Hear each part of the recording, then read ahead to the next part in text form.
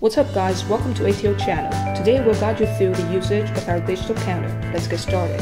Things we'll be using here include two key components, the counter meter itself and a proximity switch or sensor, both available at ATO.com. The proximity switch is used to detect the presence or absence of an object and sends a signal to the counter, incrementing the count. Before we begin, let's take a quick look at our digital counter. This is a preset counter that adopts relay output, featuring a remarkable accuracy of plus-minus 0.1% per step, and it operates within a wide power range of 90 to 260 volts AC. What's more, the counter boasts a user-friendly interface with dual large 6-digit LED display screens, allowing you to conveniently monitor both the present and set values.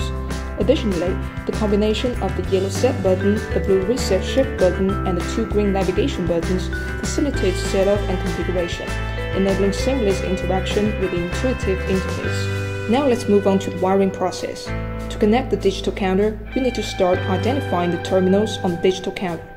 The schematic has been provided here for your reference. Connect the power supply to the appropriate terminals on the digital counter, ensuring correct polarity. Next, wire the proximity sensor to the input terminals of the counter.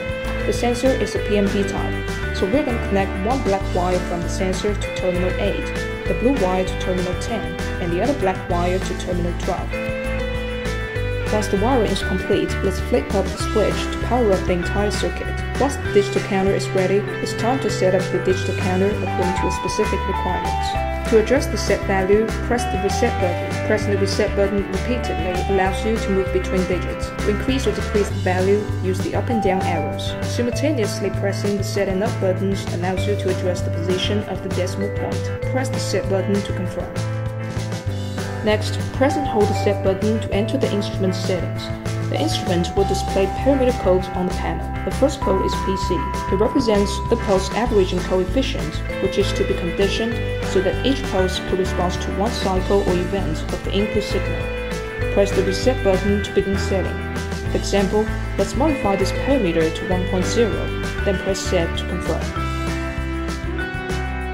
Next, locate the parameter L1, which represents the output control selection. Press reset to select C as the output mode, then press set to confirm. Selecting mode C means that when the counter detects the preset value in SV1, L1 will immediately output and reset the count value to 0, starting counting from 0 again. If you set Tim 1, which is the output delay reset time, the counting will not stop during the specified delay time.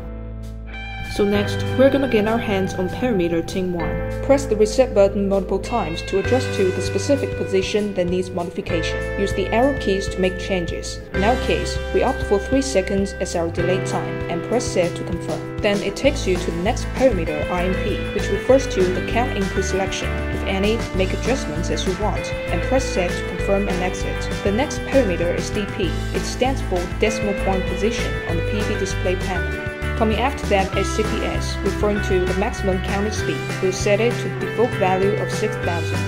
The next parameter we're going to modify is data, intended for you to enable or disable data retention when there's power off. Use the reset button to activate or deactivate this function as needed. The following parameter is SIG, which allows you to select the input type for the proximity sensor or encoder. Based on the model we're using, we will change the input from MPN to PMP. Once the settings are complete, long press the set button to exit the parameter settings. It's time to test the digital counter. Begin by activating the proximity switch by placing an object within its sensing range. Observe the counter's display as it accurately counts the objects passing by, and when the present value matches the set value, the output signal of L1 becomes 1, and count value is reset to 0. After 3 seconds, L1 will reset. That wraps it up for our step-by-step guide on using ATO's 6-digit counter meter with a proximity sensor for counting applications. We appreciate you joining us for this demonstration, and we hope you found it insightful and practical. You can rely on the precision and reliability of our digital counter to keep track of your production, inventory, or any other counting requirements with ease. Visit ATO.com today to explore our wide range of industrial automation products, including digital counters, proximity switches, and more. If you like this video, do drop a like and subscribe for more inspiring content in our upcoming videos. Have a nice day. Until next time.